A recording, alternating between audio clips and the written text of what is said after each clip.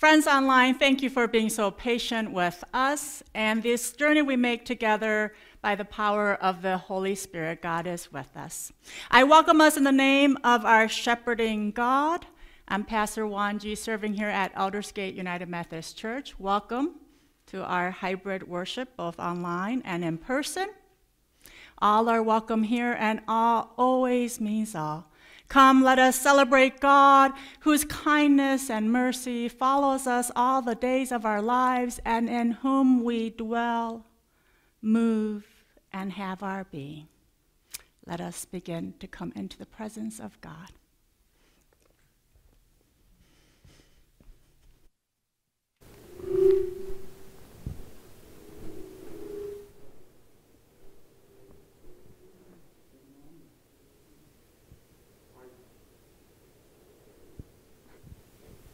Please join me in the call to worship, responding as all.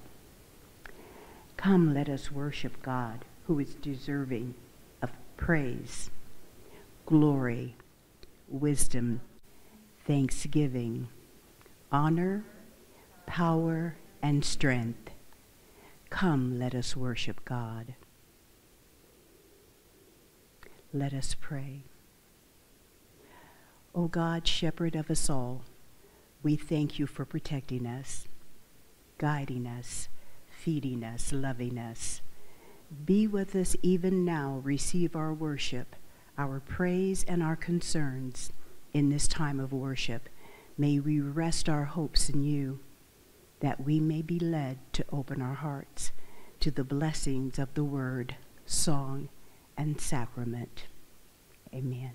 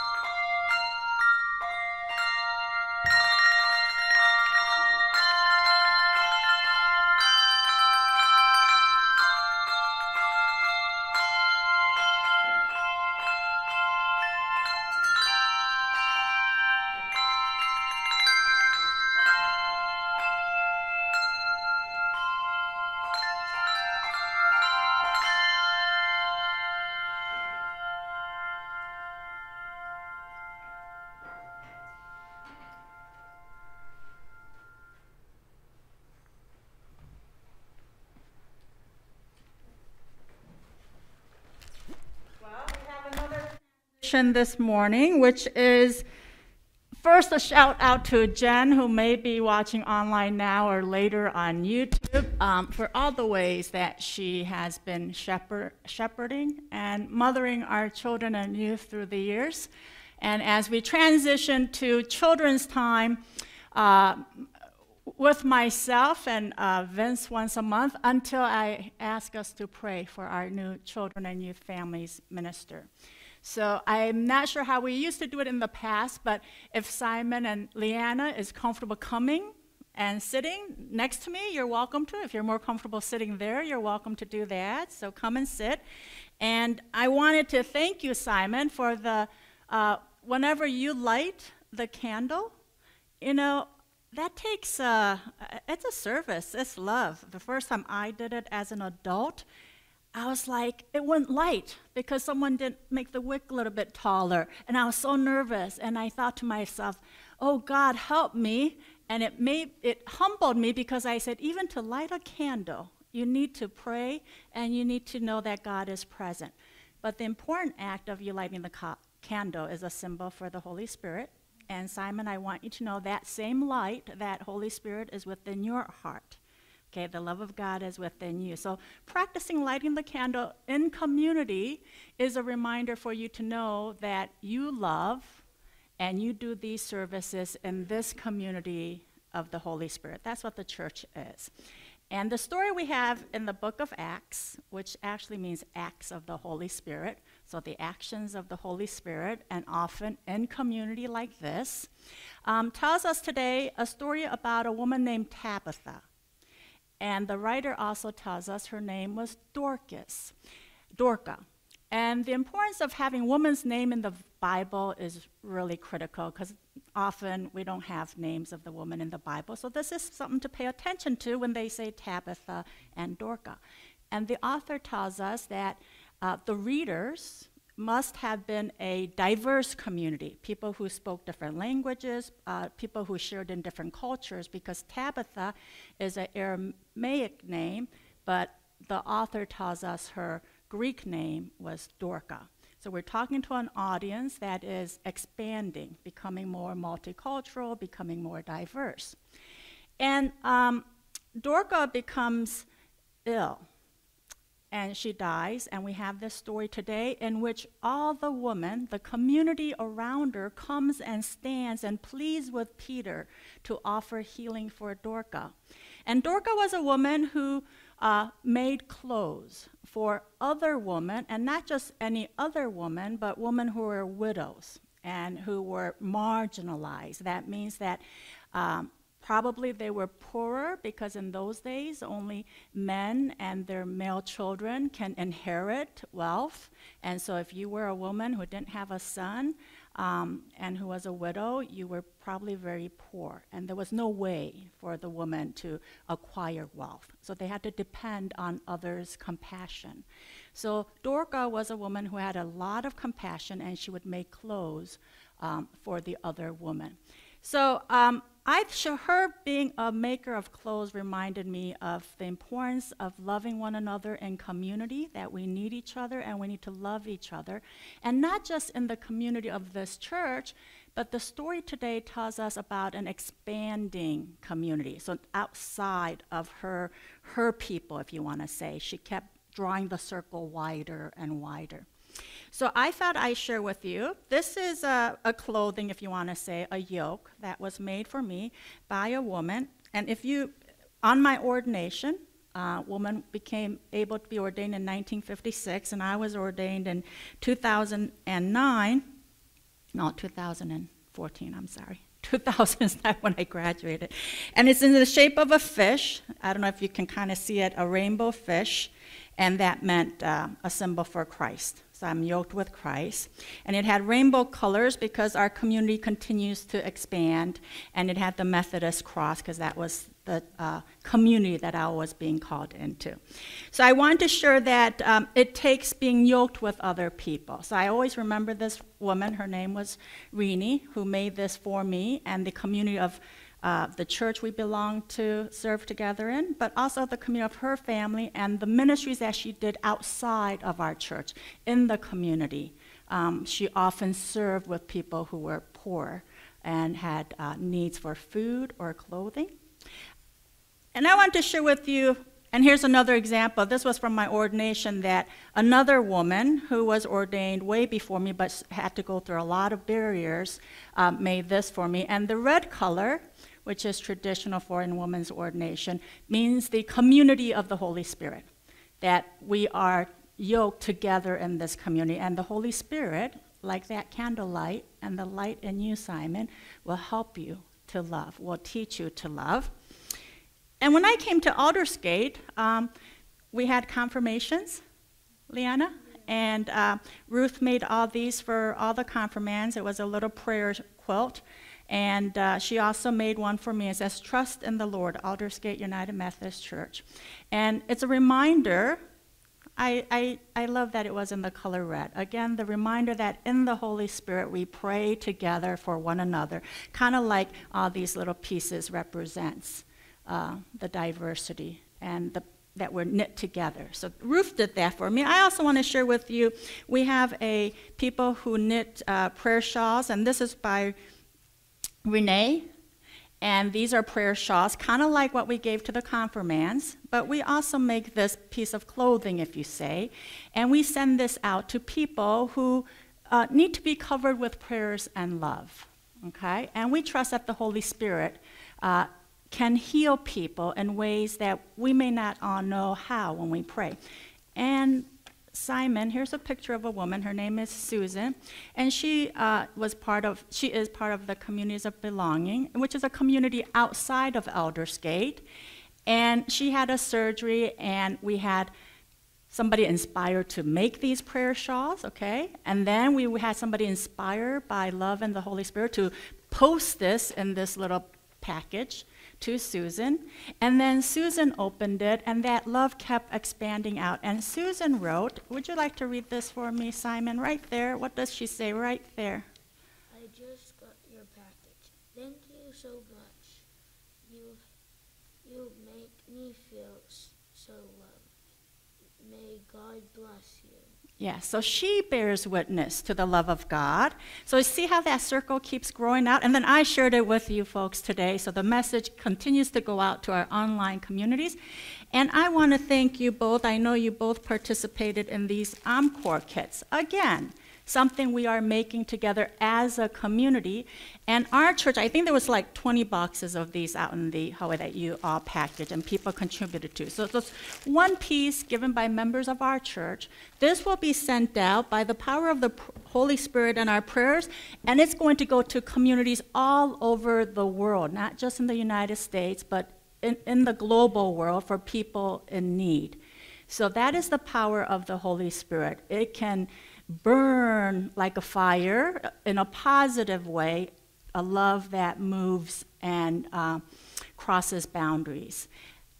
So what I have given to us here today, because we are in need of volunteers to work with our Sunday school students in the coming month, I will give the children's message, but I'm going to invite you today on Mother's Day to go back to be in worship with us in this holy community. And I have put in here in these packages a heart box, some crayons.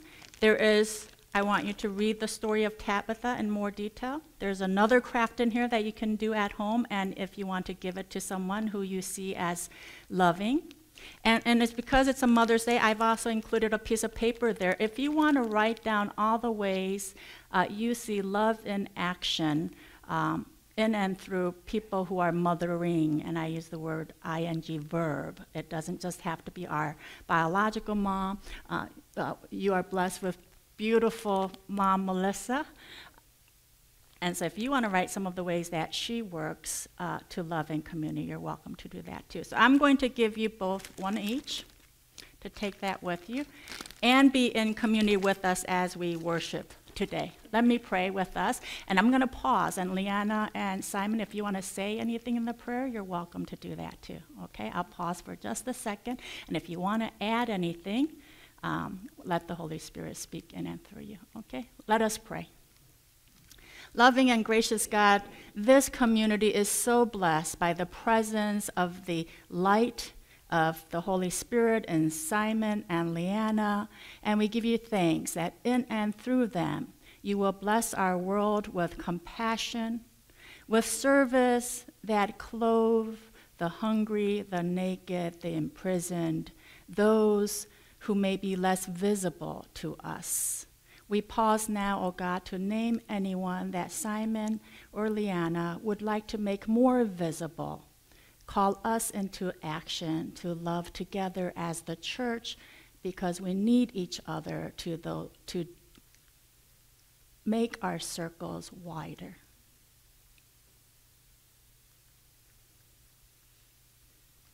We give prayers to our mom, and that she continues to do her thing for us.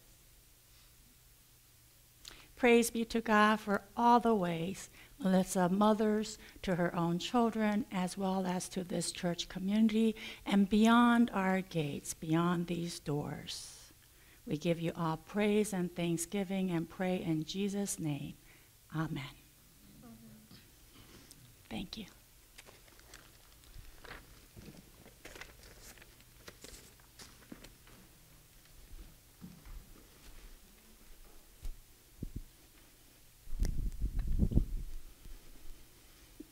If you are able in body and or spirit, let us arise. This morning singing.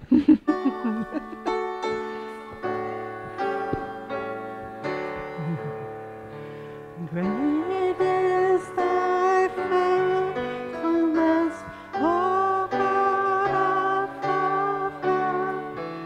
There is no shadow of turning with thee. Thou changest not, compassions they fail not. As thou hast been, thou forever will be. Great is thy faithfulness, great is thy faithfulness. Morning to morning, new mercies I see. All I have needed, thy hand hath provided. Great is thy faithfulness, Lord, unto me. Summer and winter and springtime and harvest, sun, moon, and stars in their courses above. Thine have all nature in manifold witness to thy great faithfulness, mercy, and love. Great is thy faithfulness, great is thy faithfulness. Morning by morning, new mercies I see. All I have needed, thy hands have provided. Great is thy faithfulness, Lord, unto me. Pardon for sin and a peace that endureth. Thine own dear presence to share and to guide. Strength for today and bright hope for tomorrow. Blessings on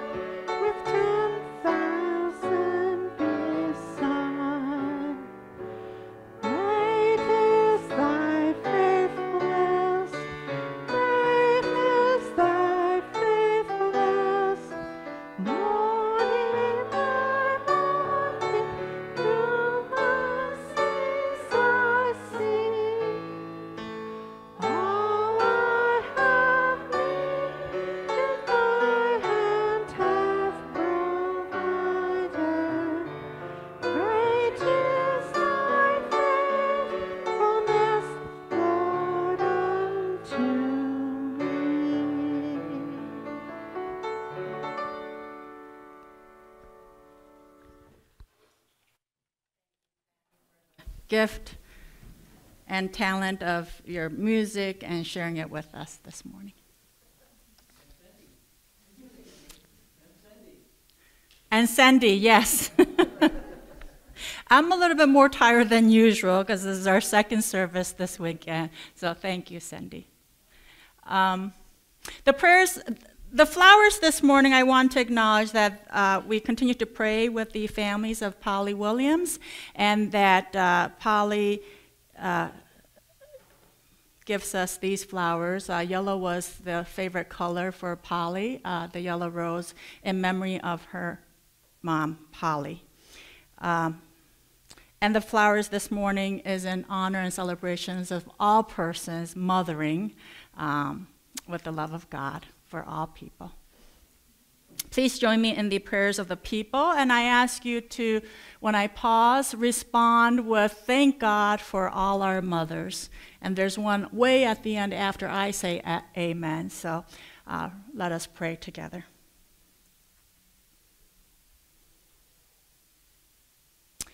Mothers come in many different forms, and today we remember them all.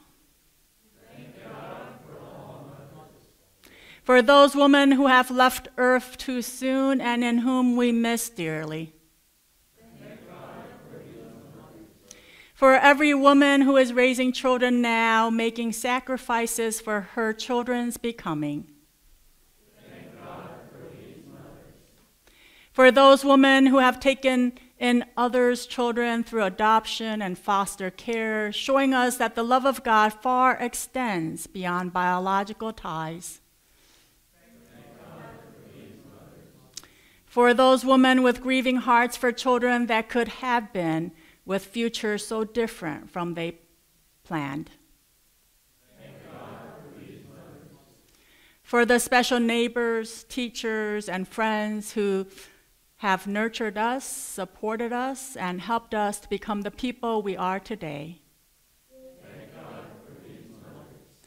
For mothers in which our relationships are complicated, difficult, or strained, but who have forced us to choose healthier paths for our lives. And now, with a mothering heart for your children, we lift up our prayers this week with and for Bob Olson, who has been hospitalized. God, provide him with mothering hands through the healthcare givers and providers, and through our prayers, our hands. We pray for his daughter Troy as she continues to journey with her dad as he goes through healthcare needs. We pray with them for Isba DeLongre's cousin William, who is now recovering back at home with a stent, that his heart will be made full with the joys of an abundant life. We pray with and for communities of belonging, for their safety and sustainability. We pray with and for families with generational trauma and experiencing brokenness, that you would continue to shepherd them with kindness and mercy. We also, God, celebrate in this month the lives and joys of Asian American Pacific Islanders. We celebrate this month, oh God, teachers. We celebrate Polly's new day, her resurrection life, in the here and now as she lived and moved amongst us, and in the promises of coming face to face with her Creator. We give you thanks, O God, for 66 years of full clergy rights for women in the United Methodist Church. Both our joys and our concerns remind us, O God, of the hope you have for us as our mothering God. And you remember us into that someday of a new heaven and a new earth, where love, justice, and peace will prevail. We pray in the name of Christ. Amen.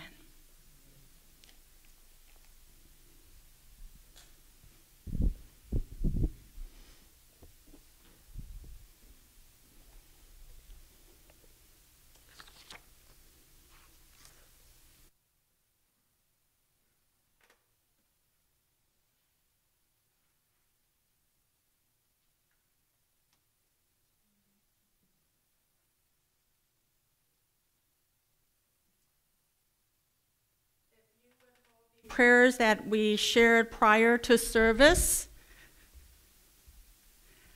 that will be in our prayer list this coming week, and hold what we have shared as we share in the prayers, the prayer that Jesus taught us himself. Let us pray. Our Father, who art in heaven, hallowed be thy name. Thy kingdom come, thy will be done, on earth as it is in heaven. Give us this day our daily bread, and forgive us our trespasses, as we forgive those who trespass against us. And lead us not into temptation, but deliver us from evil. For thine is the kingdom, the power, and the glory forever. Amen.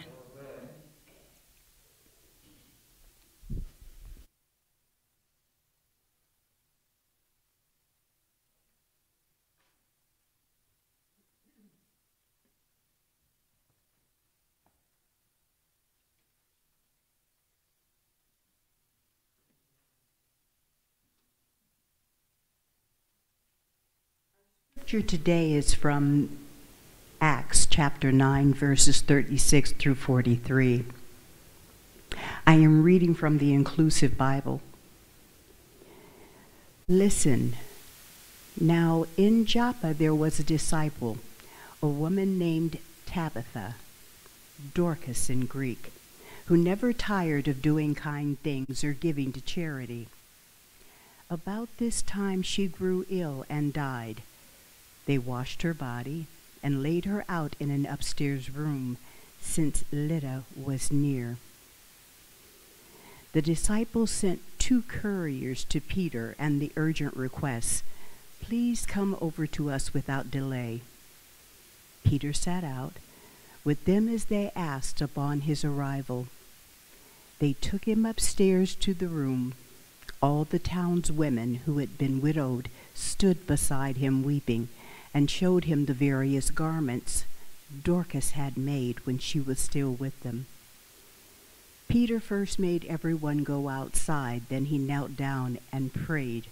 Turning to the body, he said, "Tabitha, stand up." She opened her eyes, then looked at Peter and sat up. She gave her his hand and helped her to her feet. The next thing he did was to call in those who were believers, including the widows, to show them that she was alive. This became known all over Joppa, and because of it, many came to believe in Jesus Christ. Peter remained a while in Joppa, staying with Simon, a leather tanner. The word of God for the people of God. Thanks be to God.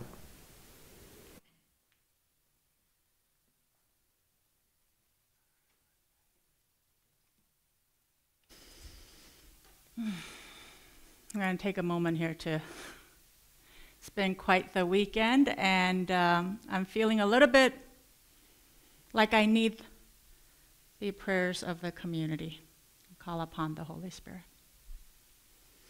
The challenge to children as they are growing is that they not only grow physically, but growing to become more loving and more compassionate. It was the same challenge that the disciples faced. They were Jews like Jesus, their rabbi, who were breaking boundaries from adhering to laws that once were set in place as practices of loving one another in community, to how changing communities needed to change how they loved as well. Love exists in relationships, relationship with God, ourselves, and one another, even our enemies, as love is not stagnant. Same is true for Christians today. We also are evolving, and what we believed in and practiced yesterday may not be true today. Christians do not exist as individuals, but we exist in community with one another. What makes one at dis-ease will make the other at dis-ease. In the story today, we are told that Peter stayed with a tanner, a leather tanner, ironically someone who shares his own former name when he was a fisherman, Simon. He stays at the home of Simon the tanner and eats with him. Simon the tanner is a person who touches dead animals, also considered an unclean person. Peter eats with this unclean person. The Jewish religion 2,000 years ago had many rules of do nots, like do not worship or serve false gods. We do not sacrifice children or adults to those gods. We do not touch death or defile ourselves with unclean things. We do not even eat with people who do such things, which we see Peter doing.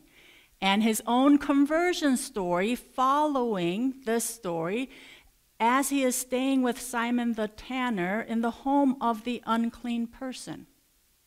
Simon the tanner, so what is in contrast for disciples then and for us is that Jesus gave a new commandment to love one another, including Simon the tanner, to Simon the fisherman, who later becomes Peter. How do we know we are disciples?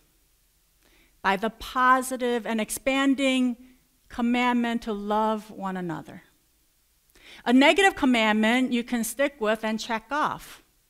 But this new commandment has no boundaries about who was deserving or not, who was in and who was out. In the end, they became so inclusive and redefining that they were not even able to stay as another sect in Judaism, but birthed a new church and Christianity. The book of Acts is about the birth of the church. These stories in the book of Acts shares that revolutionary way of loving one another. It's not about checking off, I was at church today, or checking off a bunch of do-nots, but about how lavishly, scandalously, generously, persistently, enduringly, riskingly, steadfastly, transgressingly did we embody loving one another and how it transformed us. Do we experience the joy of the gift of the Spirit active in our common shared life, our life in God? Do we glorify God by loving one another beyond borders? Maybe checking off those positive commands would mean we first turn towards God for God's mighty grace and love once again. We certainly can't do it alone, but only in community of the Holy Spirit together.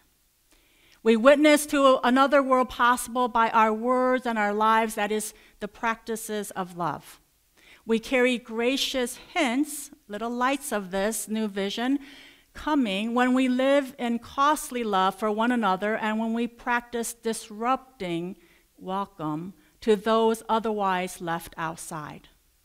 In the story of Peter's conversion while staying at the tanner's, the unclean person's home, which follows the story of Dorcas and her community in Joppa, what Peter understands is that when we practice loving one another, the boundaries of what we think is profane, which is not holy, is transformed to what is common, shared life together as the people of God.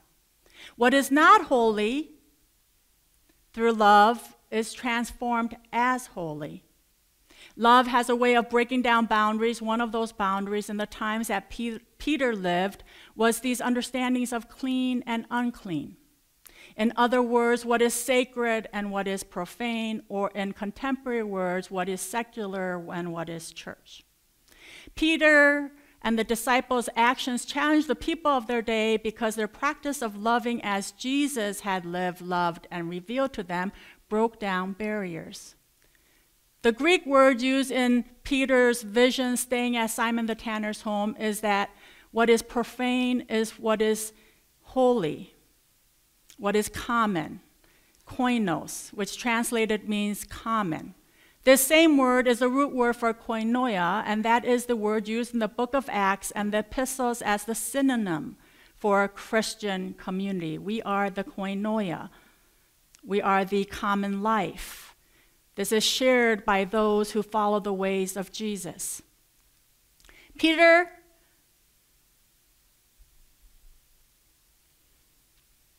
who had thought that the common was profane, was transformed by visions and given the word koinos, meaning common. It is what we would later use as koinoia to name ourselves as the church.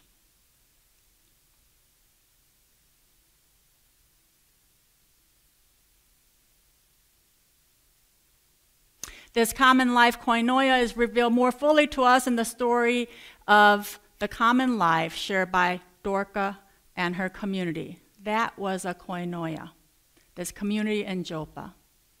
Dorcas is the only woman referred to as a disciple in the Bible. The word disciple is only used in reference to Dorcas.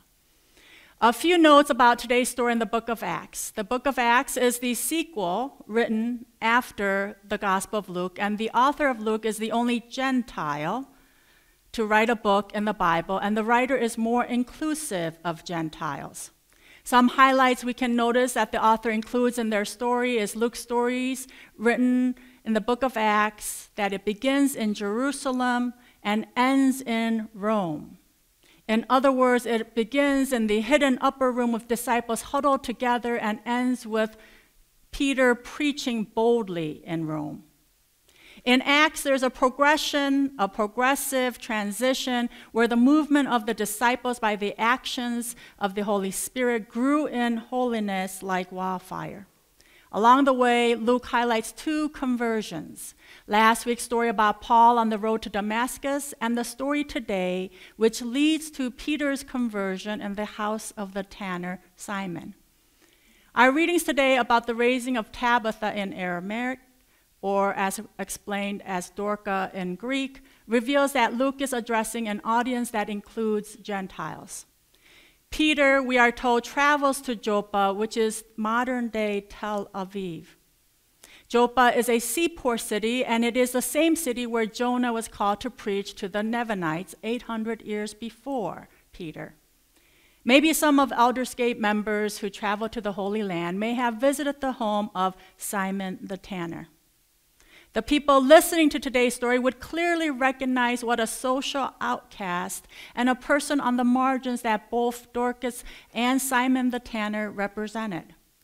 Dorcas was a Gentile who clothed marginalized widows. Simon the Tanner worked with dead animals, and that meant exclusion and non-acceptance in social company. Being a tanner meant you were a religious outcast.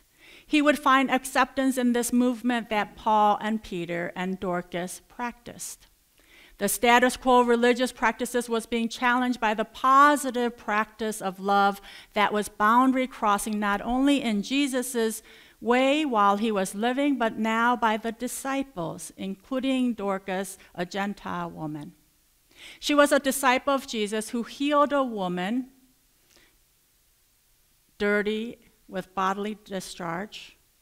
Jesus ate with Gentiles. Jesus handled the dead and pretty much commingled with the dirty, the other, not like us class of people, including the financially poor and vulnerable Gentile women of Jesus' day.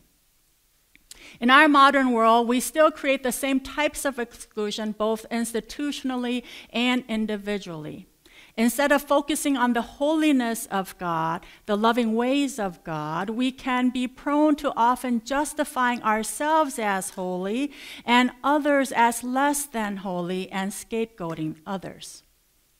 We are the Gentiles that we have trouble extending both compassion through our personal practices as well as through our politics of do-nots.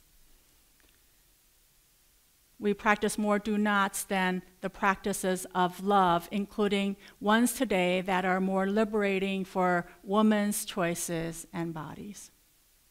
What practices of love, which is never separate from justice, liberty, and equity, would incarnate Jesus' way of compassion when it comes to discerning politically divided concerns of our modern day? In today's story, it is also no coincidence that we might also remember Jesus and Lazarus and the household in Bethany. The community in Joppa also is weeping, like the sisters of Lazarus had, and unlike Lazarus, who we are told nothing about, here we are told how much good works Dorcas has done and the widows of the community who stand to share the proof of her charity by showing the clothes that Dorcas has compassionately made for them. It is likely that her good works reached wider circles outside Joppa, as her name mentioned both as Tabitha in Aramaic and as Dorcas in Greek would indicate. These same widening circles is part of today's compassionate community in which Dorcas is raised to new life. The story of Dorcas reveals to us the growing community of discipleship when disciples like Dorcas did good works, and the community around her would yearn for new life and healing for Dorcas together. They are the ones pleading with Peter to, quote, "Please come to us without delay," like the sisters of Lazarus. The community is moving beyond familial kinship into what makes us one as the body of Christ, the church, the koinonia, the shared common life. The people shed communal tears.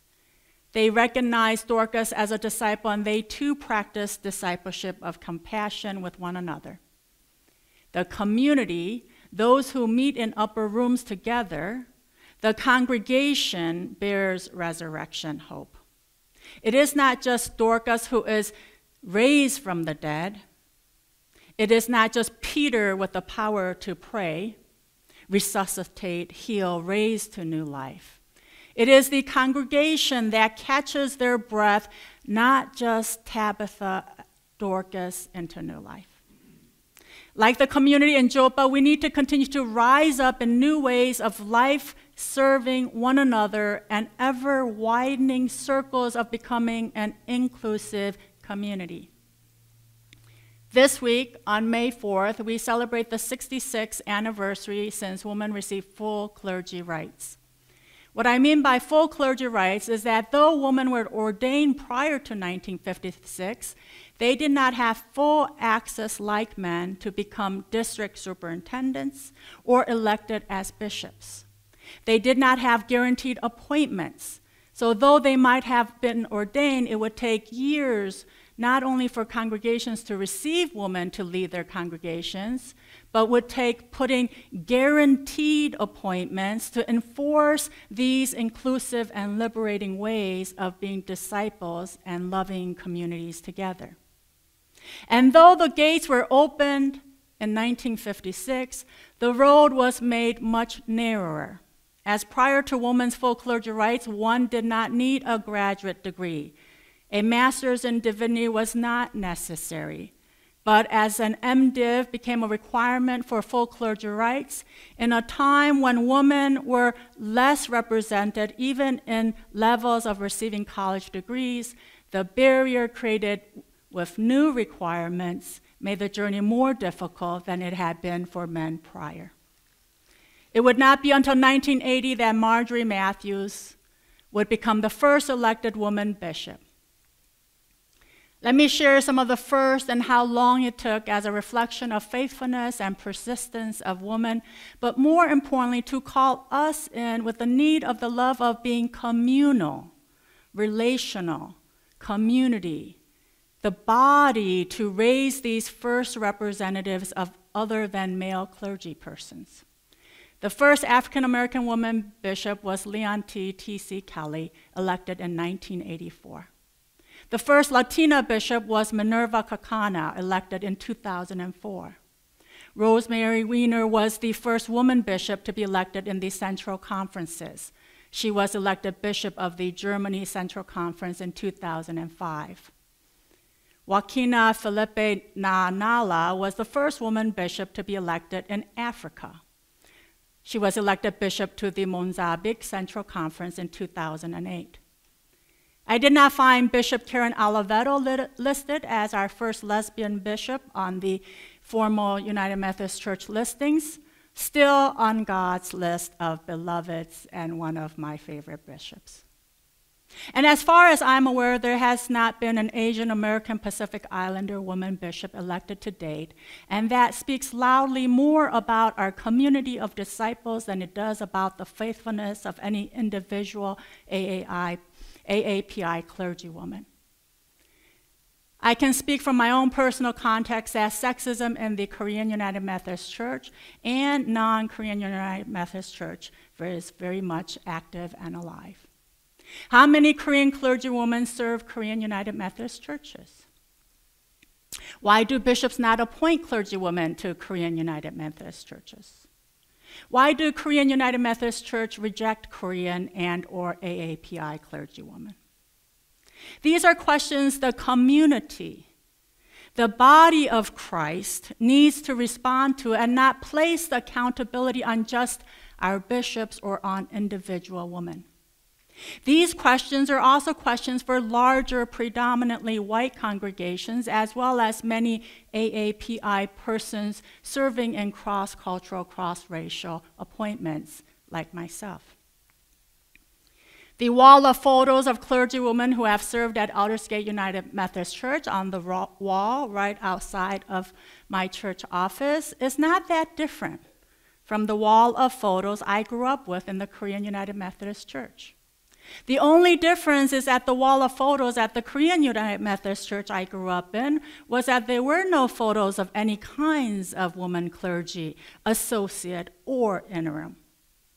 Just a wall of men, even to this day, at the home church I grew up in and to which my father is still a member. Yes, the world will be different for my daughters than it was for my mom and or for myself. But the days are very long, and I pray that the years in God's eternal time will be shorter than we can imagine. May God call us to be like the community of Joppa, to intercede on behalf of one another, to be like Dorcas, a compassionate disciple. And may we also be like Peter, who listens to God's calling and stays at Simon the tanner's home. Let us be on the move with the movement of love. As I shared with a guest at yesterday's service for Polly, when it comes to being a loving and loving in community, the words we need to practice together is Vámonos. Vámonos. Let us go. Let us be on the way with one another. May it be so. Amen.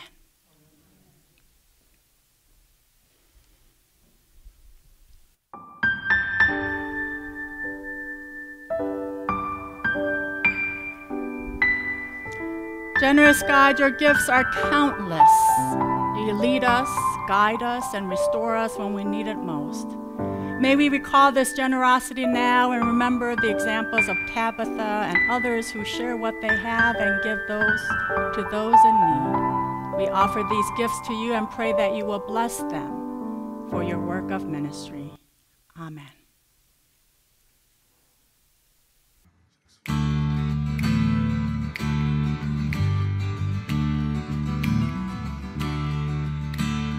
Come, we that love the Lord, and let our joys be known.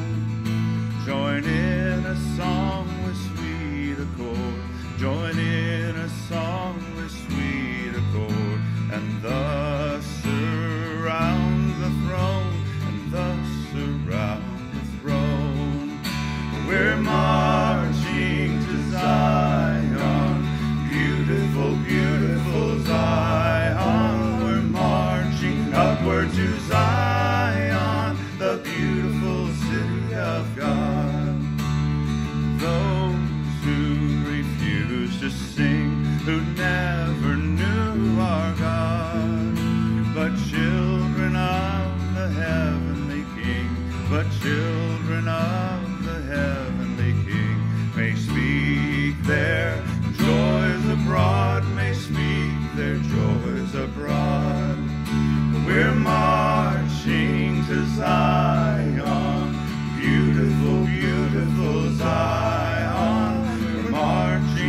upward to Zion, the beautiful city of God.